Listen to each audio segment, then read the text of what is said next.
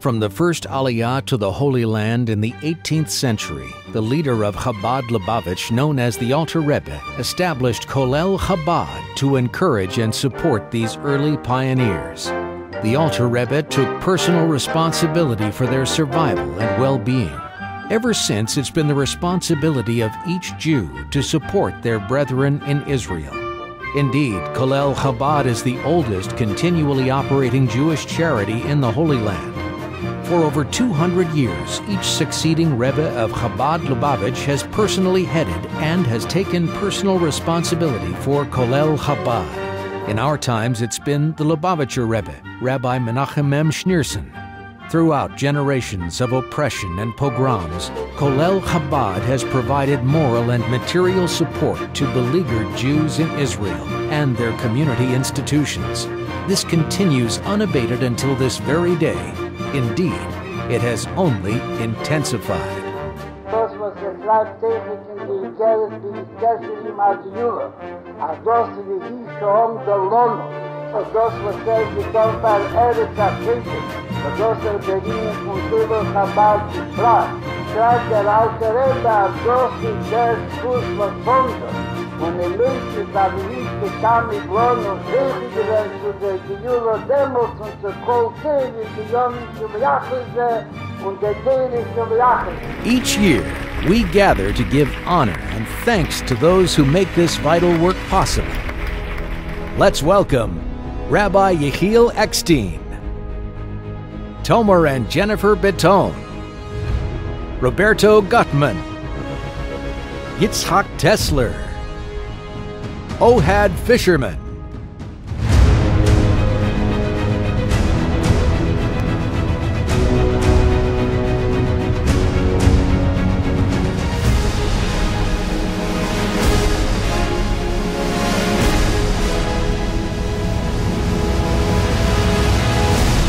Ladies and gentlemen, welcome to the Colel Chabad International Awards Dinner.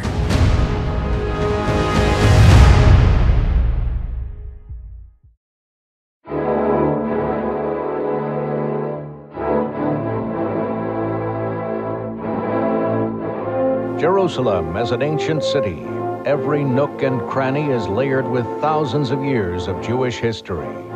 Yet this once glorious metropolis, where King David and King Solomon reigned, and the Holy Temple stood in all its glory, is now the scene of much tragedy, as thousands of survivors live on the brink of starvation. Coming to their rescue is Colel Chabad. Since 1788, this noble organization has prevented starvation in Jerusalem by distributing food to the holy city's poorest. Every day, hundreds of helpless old men and women line up patiently to receive food rations that will enable them to survive for yet another week in their new but ancient homeland.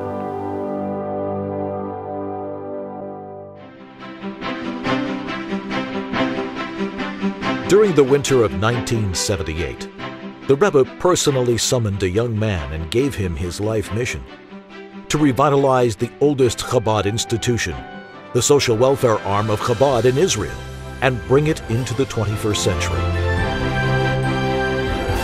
Under the Rebbe's directive and blessing, and with the help of its many partners, Colel Chabad continues to grow by leaps and bounds, charging forward and becoming a conglomerate of chesed. Ladies and gentlemen, the highlight of this evening, the annual Shareholders Report.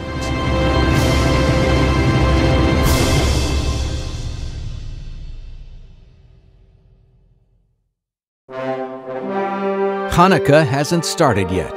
However, the menorahs you see on your tables have already given a great deal of light. Because these are no ordinary Hanukkah menorahs.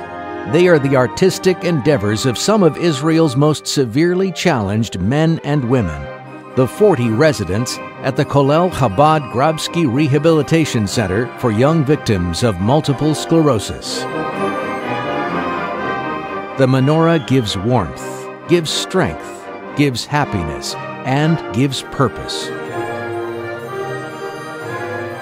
On behalf of the artists who made these menorahs, and on behalf of all those that benefit from your abundance of kindness, thank you for joining us, and have a happy Hanukkah.